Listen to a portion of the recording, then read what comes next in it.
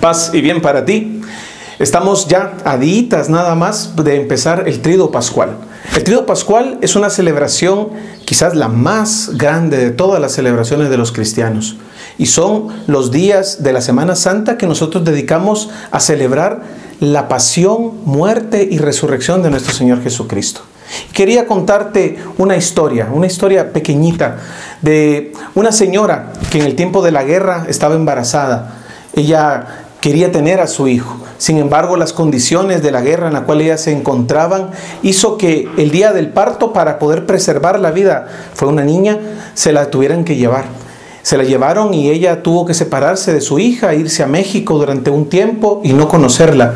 Ella creció con una familia que amorosamente la cuidó. Y años, pasando los años y los años y los años, siempre la familia le contaba a la niña que iba creciendo que el color preferido de su mamá era el color fucsia. Entonces, un día, esta mamá regresó y tenía que encontrarse con su hija. Y no se podían reconocer, porque nunca en la vida se habían visto. Y entonces se acordaron y dijeron, ¿cómo nos vamos a reconocer? Vamos a ir vestidos de color fucsia.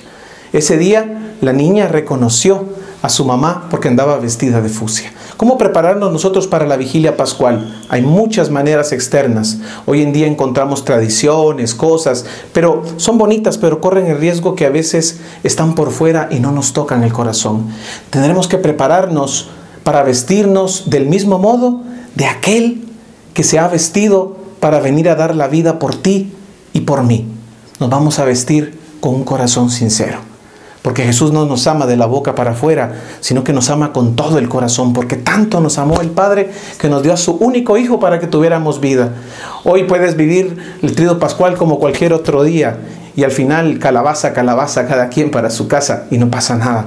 Pero si quieres que esto cambie tu vida, vístete de Cristo, vístete de un corazón sincero, vístete de alguien que quiere reconocer a aquel que te reconoce como su hijo, como su hija, para darte vida y vida en abundancia. No te conformes con sobrevivir en la vida.